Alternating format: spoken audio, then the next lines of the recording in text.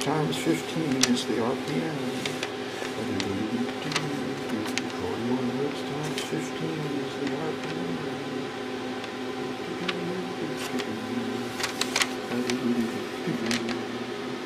Ooh, pickup coil shorted.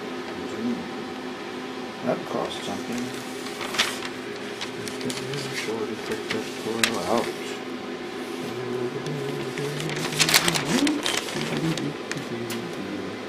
Shorted pickup coil in.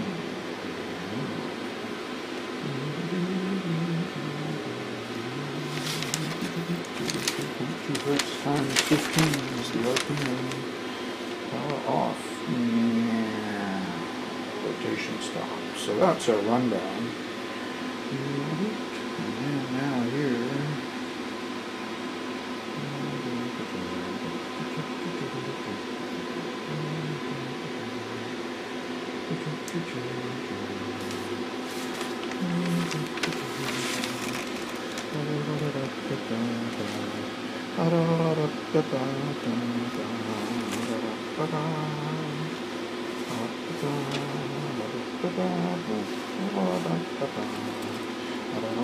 The mystery spot. Oh, oops, what's this?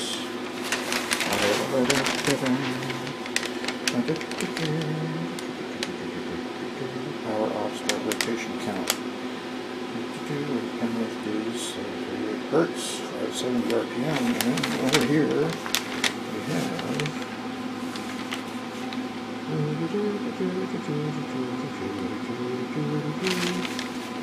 this here.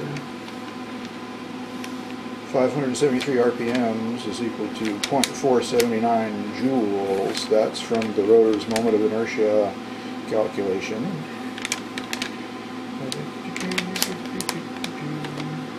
Okay, so there's the immediate slope there.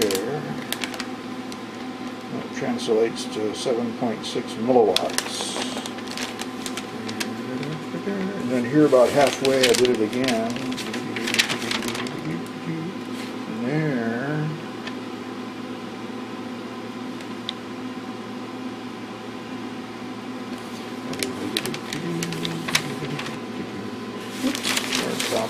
And there's what happens when you see the quiver. That's how many revolutions it took.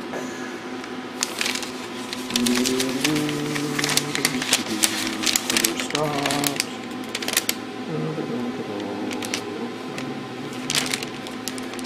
Condition 1, pickup coil action. So there's the run up, 2 inches per minute. So that's 1 inch, 2 inch.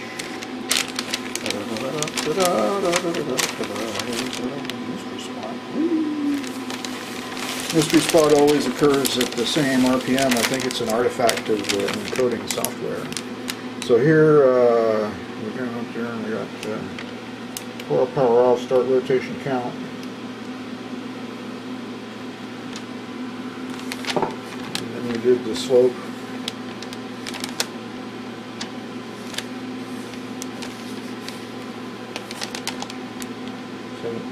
milliwatts.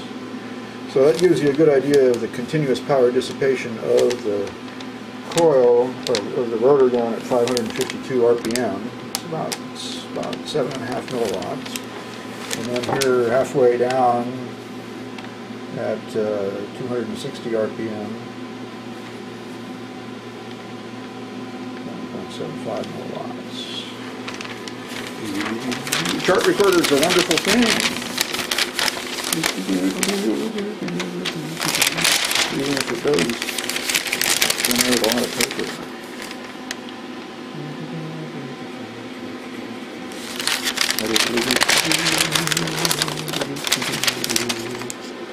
So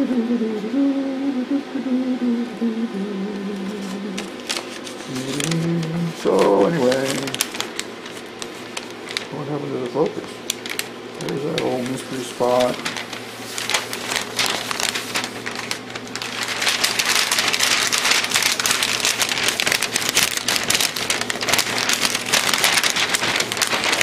So, pick up coil in place, open circuit, repeat condition 2. You just got to ask yourself why you aren't seeing data like this from the labs. What exactly is the power dissipation of the Steorn rotor? I'll bet you it's a tenth of this. I'll bet you their rotor power dissipation is on the order of 1 milliwatt or less. Look at all that. I got pages and pages of calculations, and I got chart recorder tape out the wazoo. Look at all that. Look at all that. That's just one folder. And I got, look at all this. Look at all this. Look at all this. Here I have data in here that shows the cost of generating power, this Orbette. And if you had this kind of data from Steorn, it would be very easy for you to see that their claim of excess power is completely bogus. The data that they do give you is irrelevant. What they need to do is give you data like this. Because this is the kind of data that shows you what you need to know before you go off and spend a lot of money.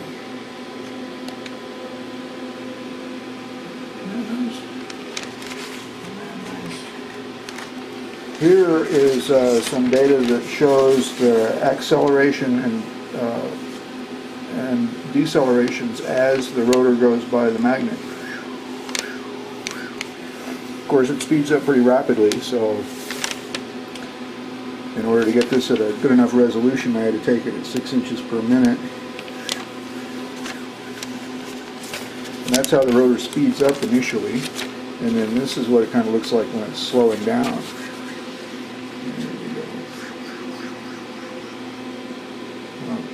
So those are the individual accelerations and decelerations as the rotor magnets pass the coil cord. I got data. I got all kind of data. And look, here's another one. Here's another one full of data. Data. Okay, thanks for watching.